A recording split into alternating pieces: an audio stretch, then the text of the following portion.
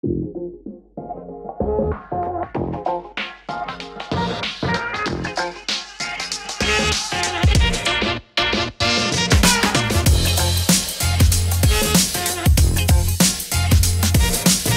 you have to rank like, so, content marketing, doing podcasts, SEO, and then now you're doing some ads. Would you say there's one channel that you say, you're getting the highest kind of ROI and would suggest to our audience to focus on if they were to focus on one? I think content, I think SEO. See, it's hard, right? So for us, we have there's keywords that are out there that people are searching for. So like that makes sense for us. But that might not make sense. Advertising might be easier for somebody else. So it just depends on how you obtain your customers. We don't talk to anybody. All of our stuff is done online. So they go onto our website, they sign up for our service, they pay us through credit card, and that's that. But to answer the question, I do find value in, if you have a secret sauce in how you grew the business, then I think you should tell other people about it. But don't lie, because a lot of people are like, I see ads all the time, these crappy ads. It's like, I drive a Lamborghini and this is how I did it. And It's like, bro, you don't own that car. And I don't know about you, but like, I hate seeing people who promote themselves by what they wear or by what they have. I think entrepreneurship sucks, right? Like I would never wish, I don't regret anything, right?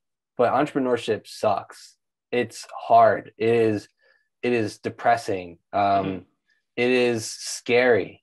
And to promote that by bragging about what you have, I think that's not the way to do it. It's not the reality of it, right? I mean, that's what people love. They love the end goal, but they don't love the process. And that's because the process is work. And I'm in love with the process. I love the process. Like that's what gets me up every day. Yeah, I'm the same. I mean, the result is like a little bit of a dopamine hit, but at the end of the day, it's like I just want to keep doing it, and I think that's what keeps you exactly. Going. Yeah. And what are you guys at in terms of users right now, or month, like average or so?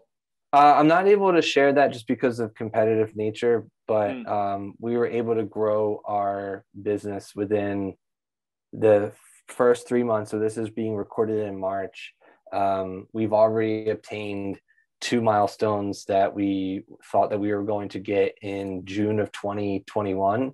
And we achieved that in March. And then we're already on our way to the second milestone that we thought that we were going to end in November. We are on a crazy hiring spree right now, which is something that we're incredibly grateful for. And I hope that we're able to hire at the rate in which we're able to keep up with demand. So that's always going to be an issue. So, but that's the best answer that I can give you, to give you an inclination of how well we're doing. Oh, that's cool. Question, I guess, on management. So I think that's something now, SaaS founders are facing remote teams, team based in, project managers in the US, and then you have teams in, called Philippines. Do you have project managers in the Philippines, or, office managers or managing it, or are you able to effectively, manage all that remotely? We are able to manage that remotely. And we do have managers that are over, that are in that country as well. So the thing that I would speak to about that is communication is incredibly important. Going back to the idea of like using Loom, sometimes people do not learn the way that you learn. And so you need to be able to cover all of your bases. Going back to processes and procedures, what we usually do when we communicate a new idea is we write a memo that's in the form of a Google Doc, and we attach a video associated with that to ensure that there's like zero confusion.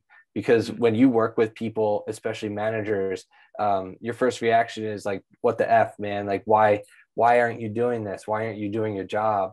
And it's not that they're not doing their job. It's just they might be confused with what you said versus what the reality is and how they interpreted it. So to me, that's like critical, super critical to communicate as much as possible. And just on that point where you're saying, okay, you've got the Ferrari now, you've got something that's growing really nicely, you're not showing that off, but the process we're talking about is seeing what you had to go through to get to where you guys are today. And I think equally to talk about is, what doesn't work in part of that process and what the struggle is. Can you share any of like failed experiments that you maybe run and on the marketing side and say have failed and you wouldn't do again? There was, we were so happy and excited about this. We went to an event and we created what's called the Penji bot, which inevitably is now a part of something inside of Penji. And where we created this giant robot that was about 15 feet tall, and we like painted it and we put fur on it, and it actually was a vending machine where you hit this button and then and then people were behind it basically like changing the scripts, like, please wait. Mm-hmm. And then eventually something came out at the bottom of it, and it was like this random like gift, right? So we spent like probably $300 on stuff. So we bought like lemons and limes and watermelons, and we bought like these really random ass like things like pool noodles and just like really crazy stuff. And so you would see people walking around this event that had like thousands of people in it, and they had like one guy was carrying a watermelon around, and so it created this huge like mix of like things of like, well, where'd you get that from? Like, why are you carrying a watermelon? That is stupid. Why would you do that? And we probably spent 2 months in order to do this, to think about it, to execute it, to create it, maybe even longer, to be honest with you. And I think we obtained like 2 or 3 sales from it.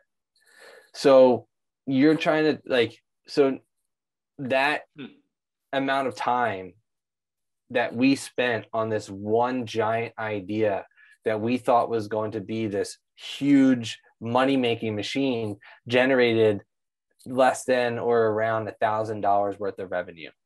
Would you go at the end of the day say that that's worth it? I'd probably say no, because imagine what you could do in 3 months' time in order to focus on other areas.